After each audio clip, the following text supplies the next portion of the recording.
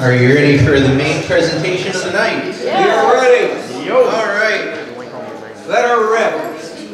Well, our presenter tonight is, I am pretty sure, the longest term member of the Warren Astronomical Society at this point. Wow. He has been a member of the WAS since 1973. Cool. Doug was president and first vice president of the club, editor of the WASP, and led incorporation of the club in 1982. He's an active member of the Ford Amateur Astronomy Club, the University Lowbrow Astronomers of Ann Arbor, the Seven Ponds Astronomy Club, the General Motors Astronomy Club. Jesus. He was one of the founders of the Great Lakes Association of Astronomy Clubs, served as chairman and vice chairman of the Great Lakes region of the Astronomical League, was a member of the Michigan State University Club, and the editor of their Out of Focus newsletter. In his professional life, Doug served as an IT and real-time systems specialist for 41 years until his recent retirement from Ford Motor Company, and he is now a full-time professional amateur astronomer. Without further ado, I give you Doug Bock. Yo!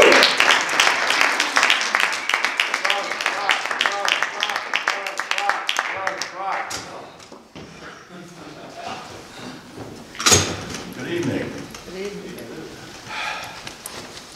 I officially am opening the third meeting of the AAA, the Amateur Astronomers Anonymous, and I'm Doug Bock, and I'm an amateur astronomer.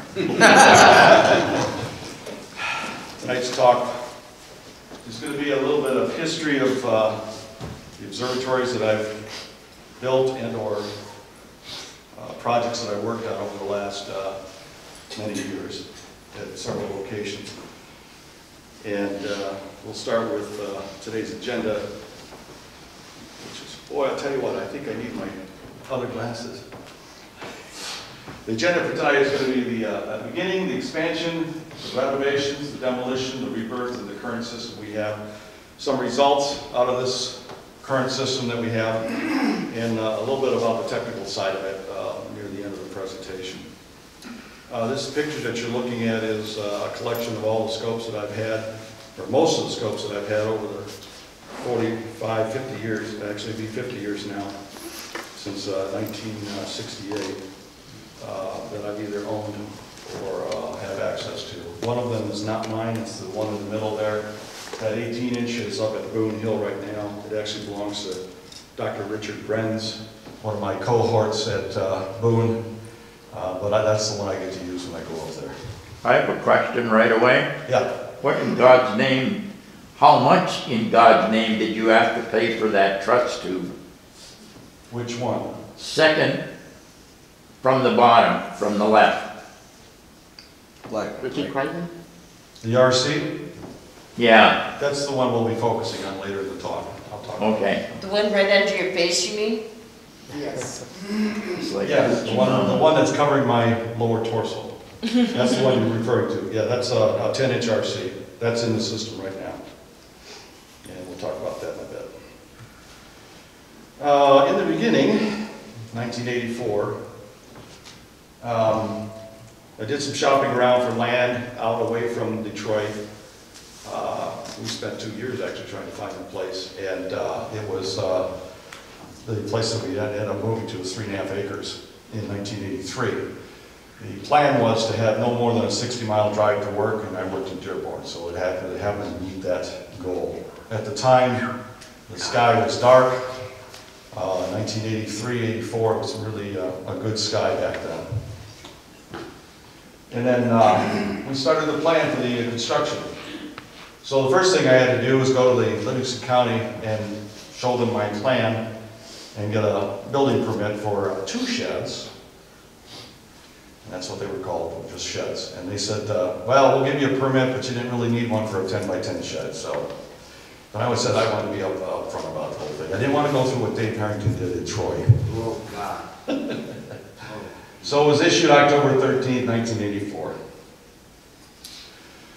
So the first thing you got to do if you're going to build your observatory is you have to lay out where it's going to go and where the pier is going to be. And we started digging away at the pier. The first 18 inches was pretty easy because it was sandy loam. But then 18 inches down we had hit clay, so we had to pull out the pickaxe and start working the ground from that point on. So that hole ends up being about 4.5 feet deep, 3 by 3 on the side, where we're going to put our pier. Is that you? No, that is Roger Tanner up in the right-hand corner standing there, and that is my ex-brother-in-law, John Anderson. He's 6'4", so it gives you an idea of how big. So that's the digging of the hole in 1984, and that's the first picture on the left is the southern horizon at the time. So I had 20 acres south of me I could see forever, pretty much. The next thing we had to do was build a form for the section that was going to be out of the ground, and also to be able to hang the rebar that we built, welded together for the 8-bolt pattern that we were putting in place. The bolt pattern was going to be 3/4 inch threaded rod, where we're going to hook a steel pier to later, or any piers that we wanted to in the future. So that's what these pictures are about. We're creating the form, we're lowering in the cage, and the guy in the far right corner there next to my brother, he brought the 3 cubic yards of cement, and I said, where am I putting all this cement? Because he couldn't figure out where we were putting it. I said, it's down in this hole. When he looked, he says, okay, I understand now. And I says, whatever you have left over, we're going to put in the pads that are on the west side there, which have another 8-bolt pattern on those. So we poured the cement and did all the form work, smoothing it out. As you can see on the left-hand corner is the top of the pier there. I put a quarter in there dated 1984, so that we had, so when I get old and forget when I built it, I can go out there and look. And the next job is to dig all the holes for the foundation and also for the outriggers. And so we have a 2-man auger that we're using, again in clay and stones. And the adventure was that we were pushing into November, it was cold out, we're wearing our winter coats, and we're hitting rocks that are throwing us off into the snow.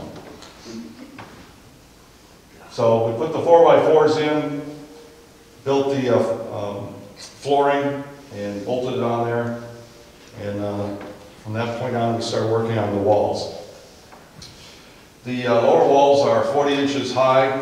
I wanted to have low horizons for the system that I was putting in at that time. And so this is just us constructing the wall. They're all 2x6s. The 4x4s in the 4 corners came up into the walls, so the walls were actually part of the foundational structure in terms of being strong. So they weren't going to move because the 4x4s in the ground were in cement. So it was, as they say, it was built like a brick house.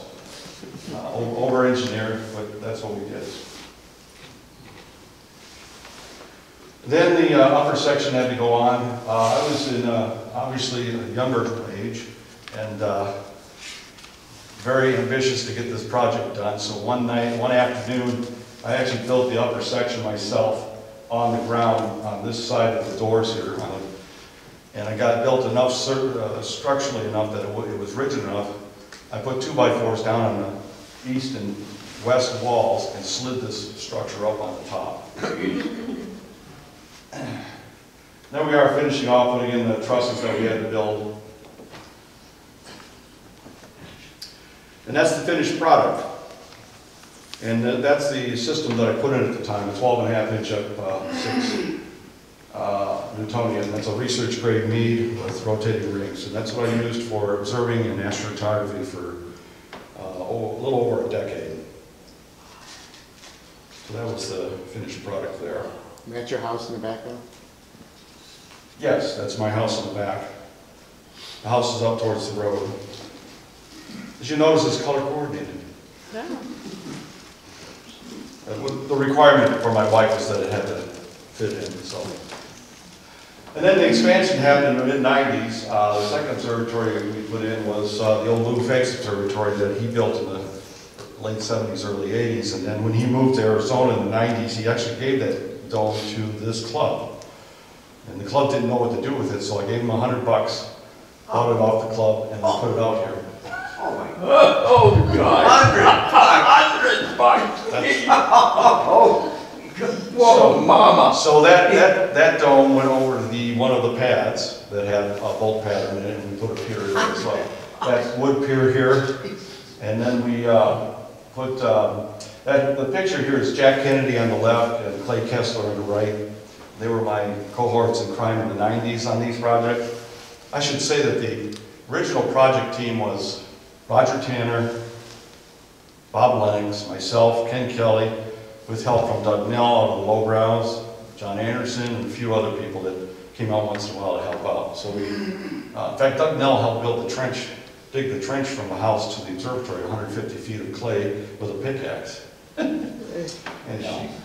So he had his LX200 10-inch in there, in that dome, for several years, and that's what it was used for. With anything that is built out of wood, renovations are a requirement every once in a while, especially on the roof. So in the mid-90s, we had to redo the roof of the roll-off observatory. That's Jack Kennedy on the left and myself up on top. I'm working on that. Then another renovation happened in 2012. Well, let me finish. The renovation in the 90s led to also another system going in there. I got an LX200 10-inch that I put into this observatory in '99 for 2 years. And I actually did a talk about that when I did a remote access telescope talk using that scope back in quite a few years ago. So this is kind of like part two. But this is the team in 2012 that did the new renovation. What the picture you don't see here is what the observatory looked like before the team showed up. It had been kind of idle for a little while, and you couldn't see the building. It was completely covered with bushes and small trees. So we had to cut it all out. There was a period of about 6 years that I didn't use the observatory, and that was in the late, between about 2004 and 2012. Because I went full observer again in 2003. I bought a 10-inch knob and was just using that for almost a decade. And it didn't need to be in the observatory. It was my mobile scope. It's real easy to set up. And then, so the team here that I had a picture of them is a gentleman from Canada on the left. He was my foreman for doing the renovation, a friend of mine. And then, I don't remember all the names, but I have Gary Phillips on the right. Jason's my son-in-law, then me, and I don't remember the name of the gentleman in between there. And then Teamy, yeah, he came out the next day or the next weekend and helped me with this pier. We had to get a lot of sand out of that pier. I had silica sand in there. We had to get it all out of there so I could take that pier out. And the purpose of doing this whole renovation, as you can see, I had a wedge down here for the LX200 still on the pier. But the whole purpose of this renovation was to get back to a large system in there, and that system was the 14-inch dot that I picked up in 2012, which I still have. And that is, I use that as my observatory as an observing platform again, with this dot in there for 4 years, actually. And then we went on to this system here. In the fall of 2016, I decided it was time to get back into imaging. I didn't tell anybody about this. I'd been planning it for 3 years, actually.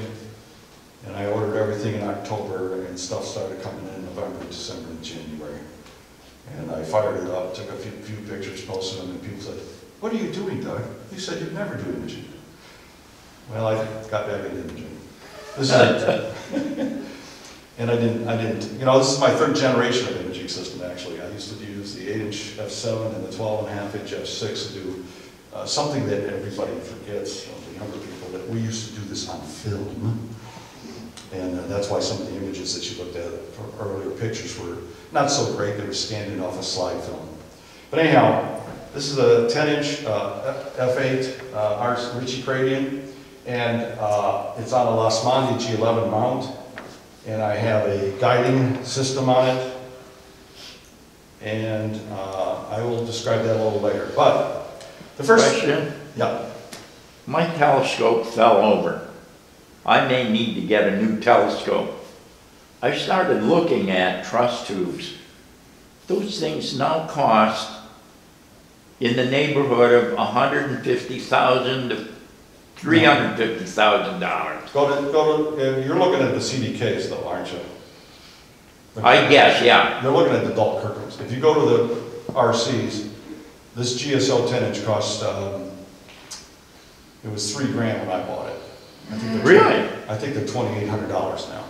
But go to High Point Scientific and look up their GSO RCs. You can get a 10, 12, 14, or 16, depending on the mount that you have. This is just a simple 10. The reason I went with a 10 was I wanted to be able to transport it to Boone for long weeks with a G11 mount. If I got anything bigger, I wasn't going to be able to haul it. I just physically wouldn't be able to deal with it. So that's why I went with the 10-inch.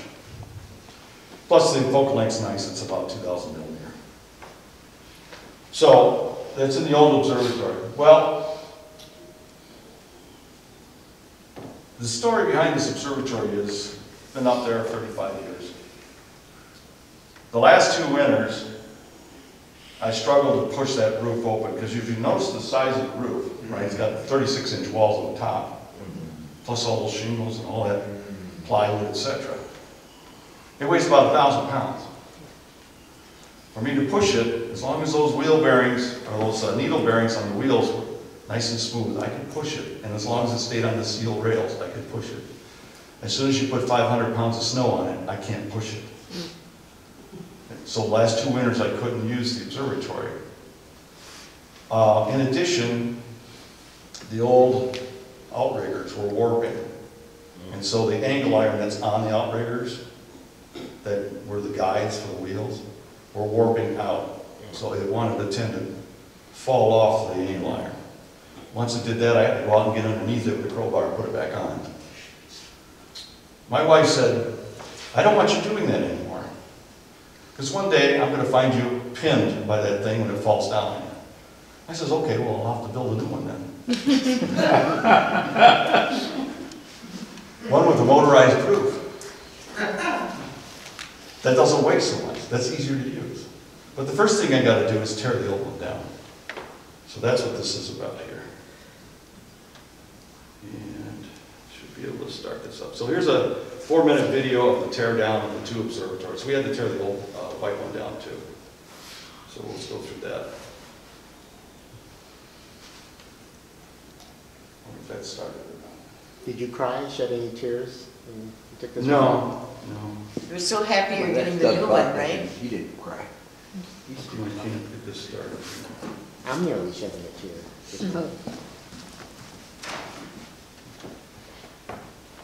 There. All right. Okay, here we go. Movie. Thought you might get a kick out of this.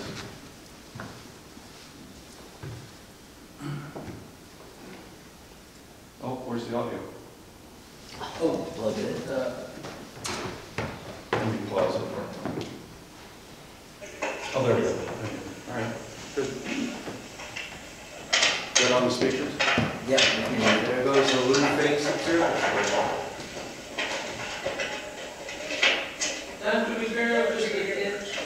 Yeah. Actually, that's that. You listen. Yeah. Said he was 14. Now I do feel old, buddy. Just wait until you get my son on the other side there. Danny? Oh, right there. That building hasn't been used since Jack and Roger left, so late night, about 2000. Don't get your hands or anything squashed. If you need to, lift by the braces. Get somebody else to do it. There we go. Hey, give these guys stop. Set it down so we'll even get out.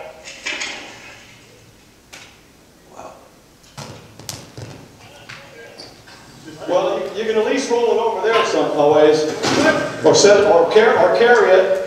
It'll break apart. Roll it.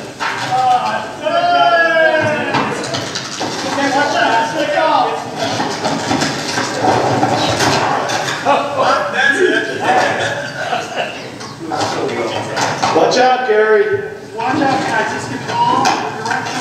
I don't know what about to give way. Okay? The spring's going to break.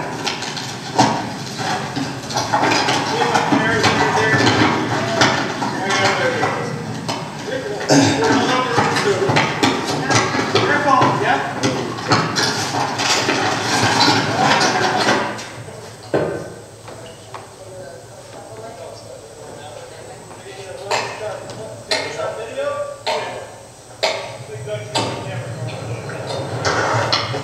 That's the old one. Yeah, it got stuck, just like it always did for me. It came off the rail.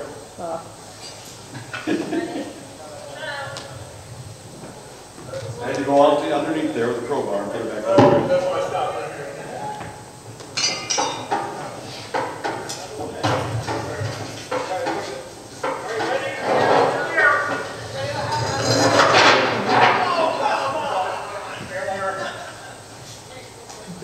Push it right off.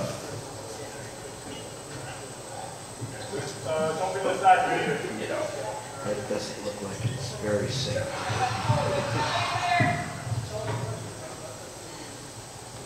You are demonstrating why I never built an observatory.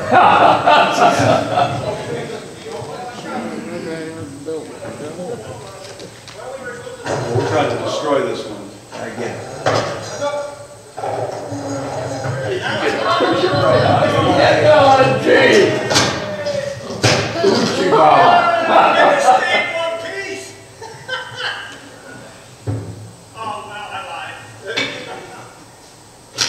Oh, the roof came off. Yeah, look at that.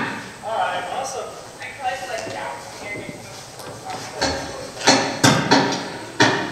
There's the team that did the work. Friends from work, friends from the clubs, family. A little story about this. When we started tearing down the outriggers in the walls, the outrigger, we unbolted one end of it, and one guy pulled it with one hand and it tore off the outrigger pole at the far end. That's how close we were to it actually falling. The 4x4 at the far end split right in half. Would it have been possible to arrange some kind of winch like they put on a Jeep to pull, you know, you pull cars out of ditches with the winch? Oh, yeah. I thought about even keeping it and putting a power system on it. But when you evaluate the quality of 35-year-old wood, Yeah. you have to decide, is this thing going to fall on me one day or not? And it was in a state of disrepair. I mean, 4x4, womanized 4x4 only lasts so long. 35 years is pretty good, actually. And that's what it was on. Now, the teardown is done. We have to build a new one.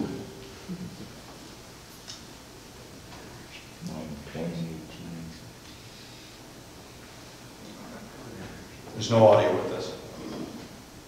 This is a crew from backyard observatories out of Ohio. I hired them to build this observatory on top of the existing 10x10 foundation that I had. So we only tore the old one down just to the floor, and then they built from that point up. And look how fast they work. They did this whole thing in 4 minutes. They were on speed. Did you price steel frame? Is it much more expensive? No, I didn't price it. What I did was I hired somebody that's been building these for years. He's been going around the country. This is build number 269 for him. And it's either 267 or 269, but in any case, he's done a lot of them. And so when I watched them do this, all the engineering had been done long ago. They knew exactly what they needed to do. So He is probably already. It's sociologically. So he's done this for this one company for 260 people or owners. Yeah. There are that number of people just for this firm who have their own observatory. Correct. There's something really important here that you're noticing as it gets closer to being used, there's more clouds.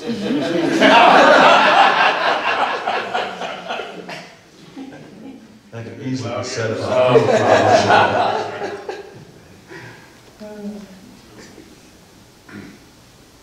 Are you doing anything, you think, to make the wood last longer than versus your other observatory? If it lasts 35 years, I don't care. I would be 97. Yes, I'm going to be painting the outriggers, even though they are womanized. I'm going to paint them this spring. In fact, I'm having an open house / painting party in May. I figure it'll take us about an hour and a half to paint all the trim work and the outriggers and the poles. What did they charge you to do it? With the right to remain silent, I suggest you do so. It was more than a few dollars. Yeah. Astronomical.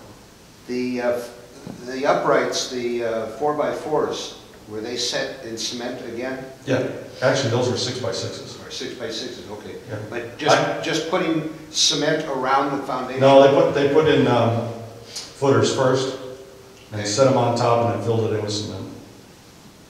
This is, you could remove the roof with. So that's the motor for the That's the roof? drive system, yeah. I have a couple other pictures. That's the crew. Scott and his wife and his partner. They did all the work. I just took the pictures. The interesting thing about the system here is, you see those 3 brackets on the side? Those are angle iron that go like this. There's 3 on each side.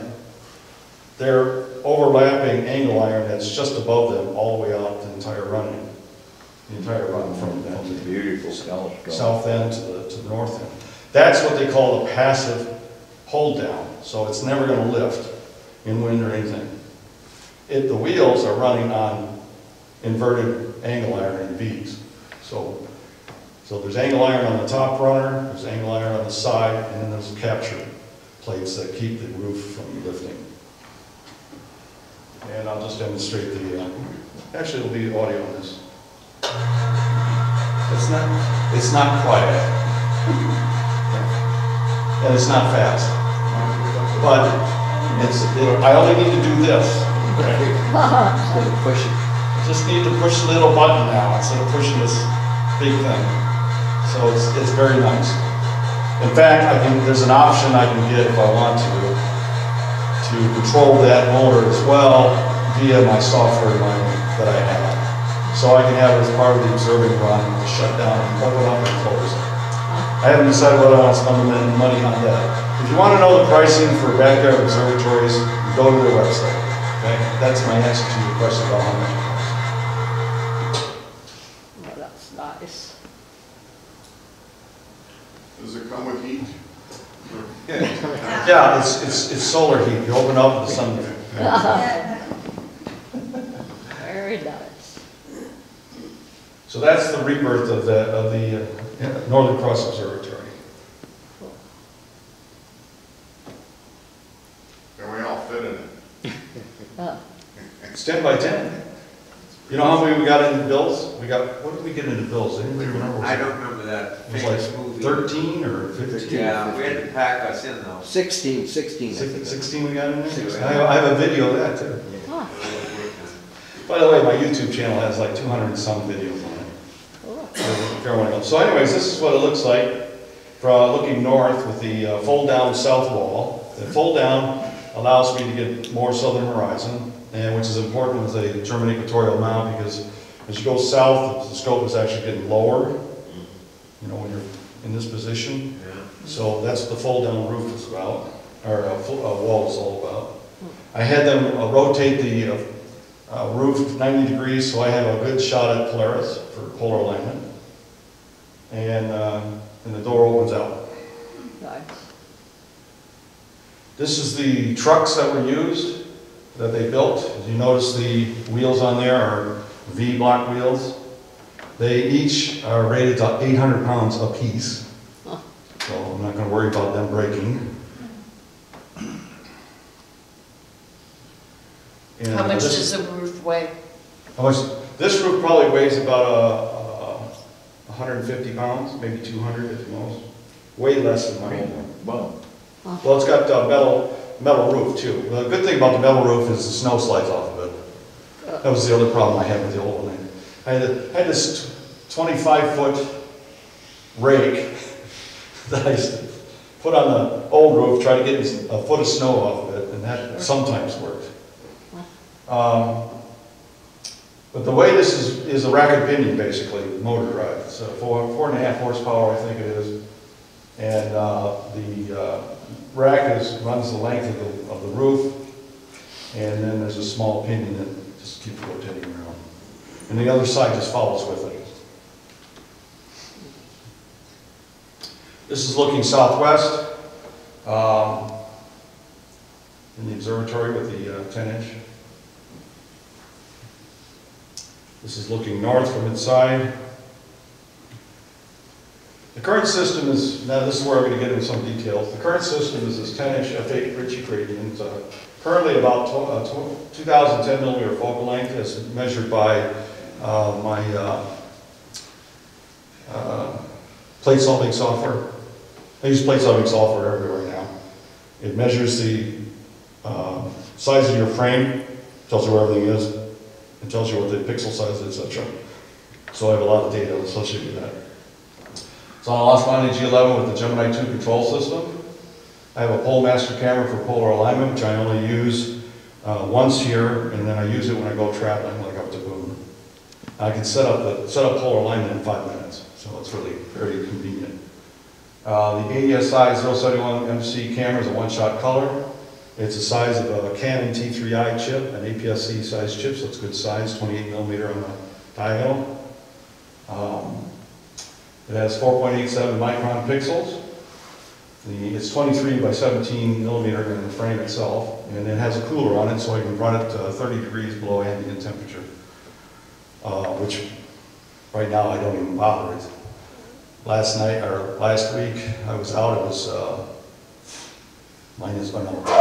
month ago it was minus 14 out there. I didn't even turn the cooler on. So, and then I have a Lodestar 2 guide camera, which is what I use to do my auto guiding. And for those that don't know what that is you use that to track on a star, sampling every 2 to 4 seconds, and bumping what they call a pulse guide the mount just a little bit to keep it centered. It normally tracks sidereal rate, which means it does a pretty good job, but it'll take out the little imperfections in the gearing system.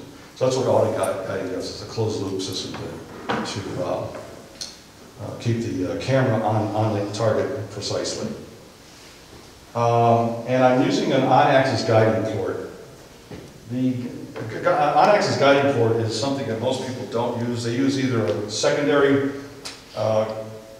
small refractor with a guiding camera, or they use an off-axis guiding device, which looks at the perimeter of the primary on the scope. You have your primary camera and then your off-axis camera.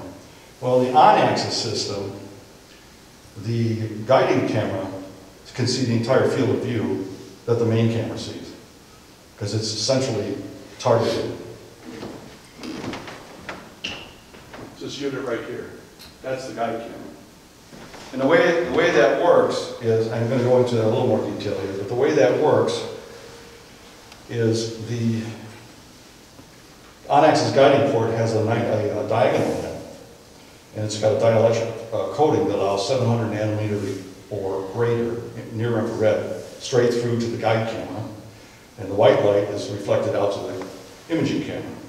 So both cameras are looking at the same field of view, and it allows me also to use the guide camera as a focusing system to keep it automatically focused. As you can see, the red camera is my main imaging camera. It's got a USB hub on it as well, so I can plug other cameras into it with a single USB cable coming out of it, off the scope itself down up here. And then the guide camera is the black tube that does all the guiding. Here's a picture of the main camera. That's the size of the chip there you see on the left. It's a good sized chip. It's a 16 megapixel camera. And on the back is the cooler with the fan and the USB ports. And then there's a power plug for running the cooler, which I plug in as well. This is the focusing system I bought from Optech. It's computer controlled. It has an Ethernet. I can either run it via Ethernet or USB. I prefer to run it as an Ethernet device.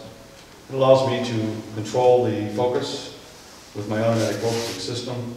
It just manages that the focus through the night. I don't have to worry about temperature. The temperatures will change and the focus will change, but I don't use what some people use is a temperature table for the characterization of the change in focus. I just use the real-time display of the guide camera star to keep focus. This is the system with my 4-inch shrink cast piggybacked on it and my Canon T3i camera, which gives me a little wider field. It's only 1,000 millimeter versus 2,000 millimeter. And again, that Canon is an APS-C type chip. And you can see in the corner there, my laptop that runs the entire system. I have M27 sitting on there.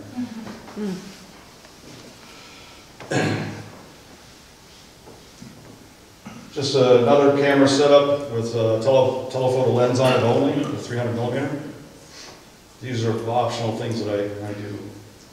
And then this is the communications protocol that I have set up. I have an observatory computer that runs the entire system. I can walk away from it once I set the automation up and it runs. I can go in the house and remote desktop to it, so I can just have the display and controller from the house go on, which is how I've done when I'm doing it interactively. It keeps me warm in the winter and out of the mosquitoes in the summer. And it's basically an Ethernet router that the computer hooks into. The telescope is Ethernet enabled. The focus is Ethernet enabled. And then I have a device called a DS600, which takes USB in and Ethernet out. So everything's off the Ethernet router. And I just connect. If I lose connection from the house, no big deal, it still's running. Now we'll move on to Boon. And I'll have some more details about the engineering. Boon Hill, 5 years ago, 2014, I decided to put a permanent facility up there. It's up near west of Cadillac. And that's a 24 by 24 building. And it is both an observatory type, doesn't open up, but it holds telescopes, which we will roll out. It's also a place to sleep, a place to keep warm, a place to cook stuff in a microwave, etc. So it made it a lot more convenient to drive up there. And this is with the 18-inch out, and actually the 25 is over the left, and you can't see it because it's too dark. And 2 Octobers ago, I took my imaging system up there as well. I just run it like that, remote as well from inside the building. That's an example there. And then this is You lifted that up by yourself? Not the whole thing, it comes apart in pieces. Yeah, I know, the optical train. Oh, yeah, yes I did. It weighs 34 pounds. The optical Is that all? What? Yeah. The optical system weighs 34 pounds? Yeah. Too heavy for you, Gary, though. It's 34 pounds. I have the body of a Greek god. Well, then you should be able to lift it with one hand. No, I would think it would be much heavier. It's truss tube and it's all carbon fiber. Oh. That looks a lot like my Starmaster. Yeah. Is it a Starmaster? What? The one on the right? Yes, it is. It's an 18-inch Starmaster. Well, the mirror on my Starmaster is 40 pounds, and it's only 14 and a half inch. Oh, that sucker weighs a lot more than 34. Oh, okay, sorry. The optical tube, the OTA we're talking about is the one over here. That tube assembly is 34 pounds. You said that's a 10? Amazingly light. What size, 10 inch? Does that include the mirror? Yeah. Yeah, that 10-inch RC out of the box is 34 pounds. It's amazing. That's another reason why I only got here. Instead of the 12 was 54 pounds. Now I was pushing it, this old man isn't going to be able to lift that over his head to put it on the mount. So that's another reason I got the 10. It's only 34 pounds. The mount head without the counterweights or anything else, that weighs another 35 pounds. Just the equatorial hill. Yes, that's a separate issue. Yeah. So at Boon Hill, this is our assortment of telescopes that we have there. Minus the one on the right. That was up there for a few months when Ron, I'm getting old, forgetting names. Ron had his 18 up there for a while. But the 25 and the 18 on the left are there, and the 10-inch and the 5-inch are there. So that's the collection we have up there at Boon Hill. What does the mirror weigh on that 18-inch Starmaster? I don't know. But the cage that it comes out of, you know, the Starmasters have their mirror built into that cage. You just put that in another. That's got to weigh 50 pounds. Okay, easily. Just the cage and the mirror that's in it. So that's the Boon Hill site, which I go up several times a year. In fact, I'm going up possibly at the end of this month. Is that in Michigan? Yeah, it's west of Cadillac. It's near Bill's place. Yeah, about 9 miles from Bill's place. And that was built in 2014, and we've been up there a lot over the last 5 years. Tell me a little bit about that 25-inch. That 25-inch is a F5 Obsession brand. Rich Bren's his scope, it's his scope. And so he leaves it out there. He lives in Cadillac, that's why I have his, I've known him since the 90s. And how does that transport out? How do you get it out of that building? It's pretty big stuff. See that door on the left over there? Okay. But I mean, do you break it down? No, it's a 6-foot door. Yeah. Standard double door. You lift it on the wheelbarrow handles and you roll it out. Okay. So they're always set up. You just roll them up, set them on the bricks and go. That's why it's convenient. How cool. So the building doesn't move, but the scopes do. And you actually have to climb up a ladder to look at objects, right? When they're Oh yeah. Oh, yes. The 18 is not so bad. It's one step up. It's like right here. okay. The 18 inches, and it's an f4.3.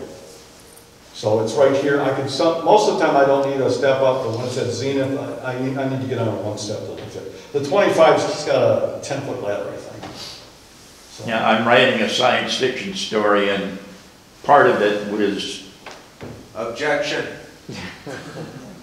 Okay, so a few results. I'll listen. Oh, nice. This is a time lapse. The other thing I do, I wasn't going to talk about it much, but this is an opportune time. Is I do time lapse photography as well, as you saw with the building of the observatory. But I do nighttime time lapse up at Boon. And so I'll start up a session at dusk and let it run the entire night until dawn. Well, this happens to be 6 hours of time lapse combined in a piece of software called Star Trails to generate the star trail. So that's one night's worth of, or 6 hours worth of data acquisition there. That's one thing. And that's at Book and North, obviously. how many minutes per frame are you doing? 16 seconds per frame. 16 seconds per frame? Yeah. Wow, that's good. And then I combine them all. I combine 6 hours worth. So this would be what, 4? What is that? That's 950 frames. Yeah. Another thing I like to do is go after comets. I like doing that a lot. In fact, last night it was clear I photographed 3 more comets last night. But these are just examples of 2. I've got 15 comets that I've captured on this system in the last 18 months. And I'll continue to do that. That's Lovejoy, and that one is, I think, Wirtanen. Eclipses or lunar events. The one on the left is just a near full moon, not quite full moon. The one on the right is the lunar eclipse during totality back in January. That's great. These are both with the 10-inch. Now, with this 10-inch, I can't fit the entire moon in there. Okay? It doesn't quite fit. Especially during the full moons we have right now where it's near perigee. They're 33 arc minutes. I've only got 27 arc minutes of field view of the one axis. So what I have to do is take this, bump it over, take another one, and then I mesh them together. Okay, so this is actually a composite, or Very cool. a composite. What software are you using? I'll get to that. To merge them, okay. In the case of the stacking of the lunar stuff, I'm using Auto Stacker 3. Or no, I'm not using that. I'm using Auto Stitch 2, to stitch multiple frames together after I've processed them. This is just some examples through the 10-inch. It's the Whirlpool M51 on the left, the Crab Nebula here on the right, and the Horsehead down below. These are all with a 10-inch. So clear. Now, you can do lots better than this. I consider these intermediate average quality. I've seen these guys in the astrophotography community that take 12, 20, 80 hours worth of data for one object. These are on the order of 3 hours, an hour and a half, 2 hours, okay, with the 10-inch. Some more, we have the Trifid up here, and NGC 3628, or the Hamburger Galaxy in Leo. Disgusting. And this one here is 30 minutes, this Trifid. It's only 30 minutes. The Hamburger one is probably 3 or 4 hours. I don't have the data in front of me. M81, M82, and NGC 891.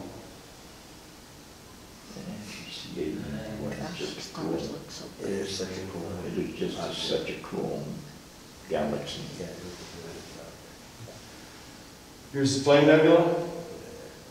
That's Alnitak up there up top. That's burning into the frame. That's how close it is in the belt of Orion. The other thing I do is supernova stuff.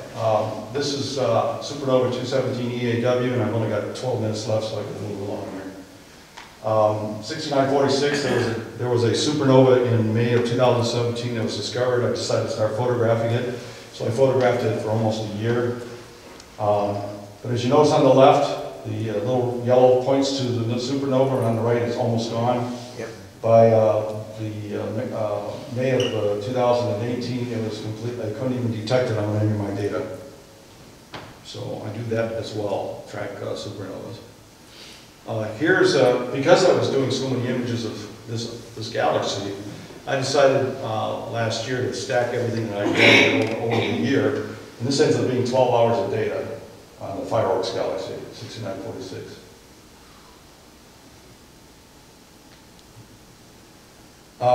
This is the Deer Lake group on the lower right and Stephan's Quintet on the top left.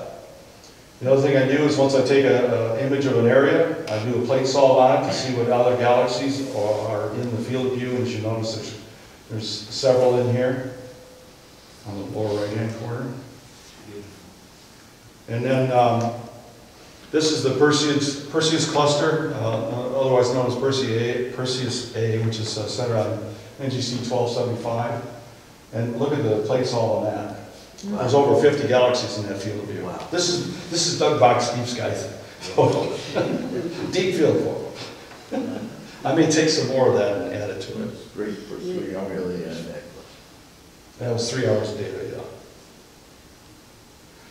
Here's a small portfolio of the work I've done in the last year and a half, or 2 years. Moon, nebulas, galaxies, comets, etc. Nice. I wanted to get to the tools before I run out of time. I've got 10 minutes. Processing tools that I use are Deep Sky Stacker, PixInsight, GIMP2, and things like Auto Stitch 2 for some of the lunar stuff. But most of my work is DSO, so it's typically Deep Sky Stacker does the stacking. I do no processing other than stacking because it's quick and easy. It'll take my target frames and do those fine. Is Deep Sky Stacker free, or do you have to pay for it? It's free. It's free, huh? Yeah. PixInsight, though, is expensive, but it is a fabulous tool for doing everything else. In fact, I can do stacking in PixInsight. It's just more tedious than Deep Sky Stacker. That's the only reason I use DSS. And then GIB 2 is if I want to do any cosmetic cleanups, like dust donuts or something that I haven't gotten rid of with flats. The control and auxiliary software is a Sequence Generator Pro that manages the entire automation process. What I do with that is I will download from DSO browser online. I will download my observation list for the night. Might be 10 galaxies. I download it straight into SG Pro. It has all the coordinates for that sequence. I have all 10 objects. I set my camera gain that I want, and I start it up.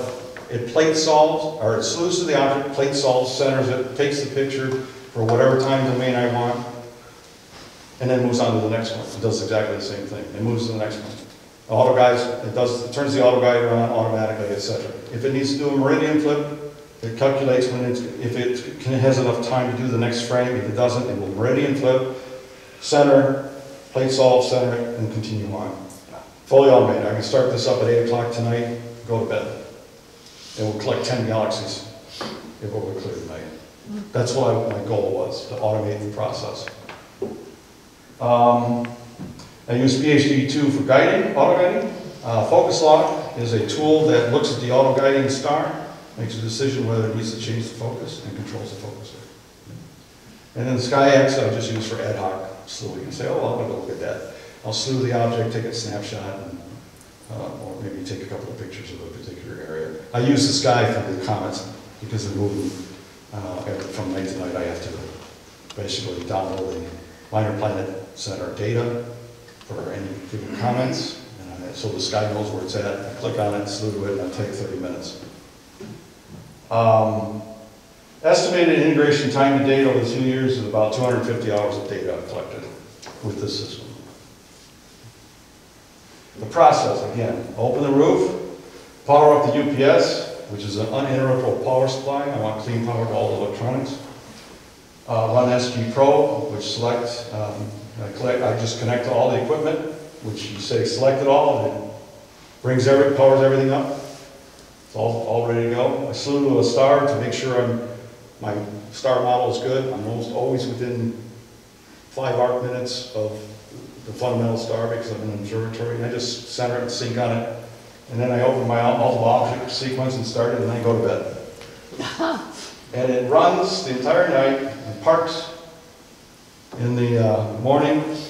If a cloud comes over, I only let it automatically run if I know it's going to probably be clear all night. I will not risk rain or snow or something like that. Yeah. So I look at the weather, 40 hours out. If it's going to cloud up by 10 o'clock in the morning, but there's no projected rain, I'm good. But if it loses a guide star because of clouds, it goes into a recovery mode for 90 minutes. In fact, I did it this morning. I ran this thing last night. I collected 8 objects last night. But the recovery mode started at about 4 o'clock because the clouds are coming in. It tries to reacquire every 5 minutes for about an hour and a half. If it doesn't, it finally parks the system and shuts down everything. So I got up at 7:30, I looked out there, it was parked, sure enough, rolls. I also have an IP camera, a near-infrared, or a night vision camera in the observatory so I can see the scope itself in case it decides to go out to lunch. Or the bear that's tending to it. Pardon me? Or the bear that's tending to it. The bear. Yeah. So in the morning I make a coffee, close up the roof, start data transferring to the house via Wi-Fi, and start processing last night's data. In fact, I processed 5 of the 8 objects I got last night and worked on all day today.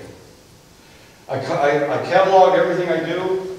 These are all the objects. This is 1 page out of about 12 pages. Object, data collection started, number of frames, exposure time, its total integrations calculated, the gain I use, the temperature at the time of the camera, and then the camera I use. So that's my data collection that I do the next day.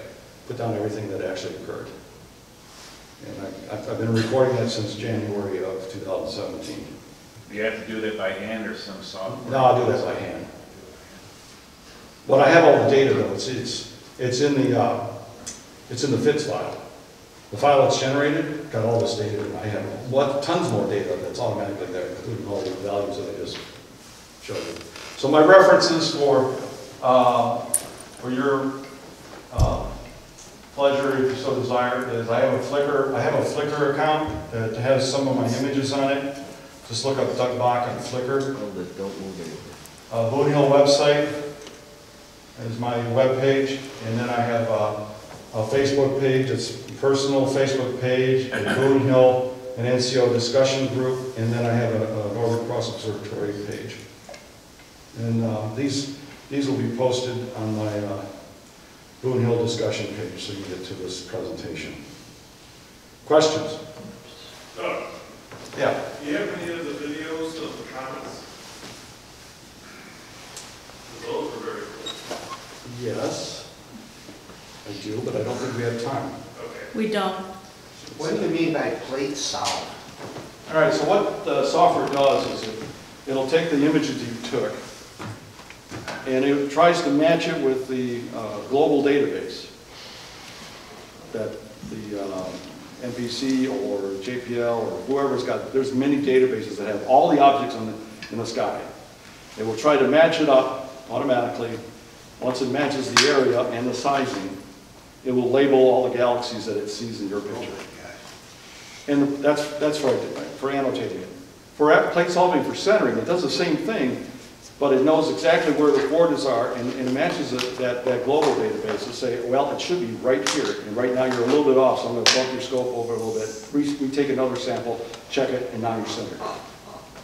So I don't even have to model the mount. I can do everything with plate solving, because it'll automatically center it for me, even if I didn't model the mount. So this system doesn't need you.